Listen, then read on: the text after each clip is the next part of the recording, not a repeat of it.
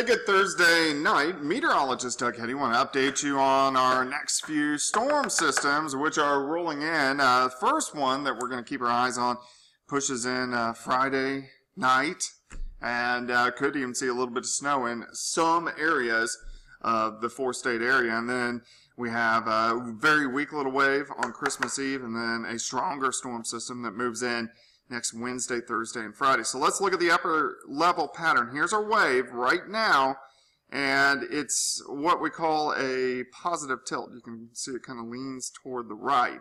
So it's a positive tilt. It was leaning back toward the left as it passes by. That would be a very intense system. But it does straighten up as it pushes in. So now this is really a no tilt. It's kind of from north to south, but at the same time it's weakening. So when it pushes by, it's a weak little wave. But if we can get in the perfect spot, we could see at least a batch of 1 to 2 inches across some locations. And then let's look past that. We got this weak little wave here. So some snow flurries, maybe a few light snow showers on Sunday morning. And then we'll focus on next Wednesday. Here comes this system. Thursday.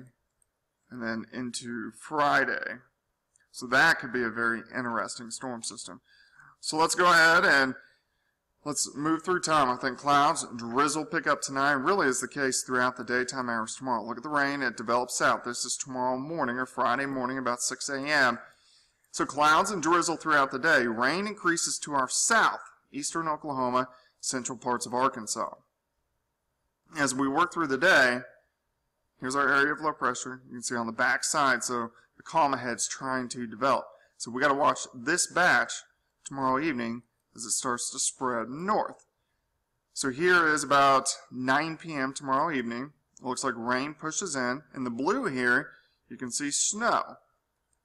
And then in the pink, this is where it mixes with the rain-snow mix. So this is about 1 o'clock in the morning, 2, 3, 4, 5, 6, 7, gone.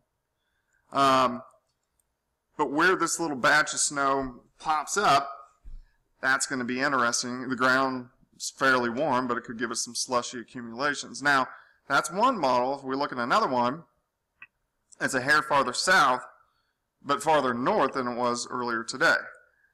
So here's midnight, and you can see the band of snow trying to develop, mainly along and south of Interstate 44. So really what I'm thinking... Sorry, I'm sicker than a dog. I've been sick all week. North of I-44, maybe a dusting. And then south of I-44, a dusting upwards to 1, maybe even 2 inches, especially across McDonald County, Berry County, and Benton County, and Delaware County, northeastern Oklahoma. It's going to be very slushy snow, but we'll see how this intensifies throughout the daytime hours tomorrow. But most of us are kind of in that dusting, maybe a little bit more range. But, of course, we're going to watch it. Now, let's go ahead and we'll jump forward. Let's look at next week here a little bit.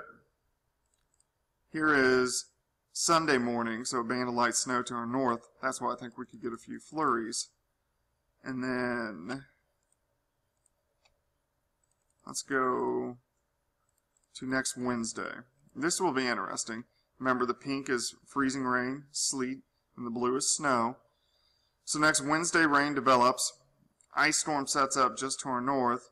We see mainly rain, and then that colder air sinks in, and we could have an ice storm on our hands for late Thursday, and then switching over to snow. So this could be a very interesting storm system to watch as well.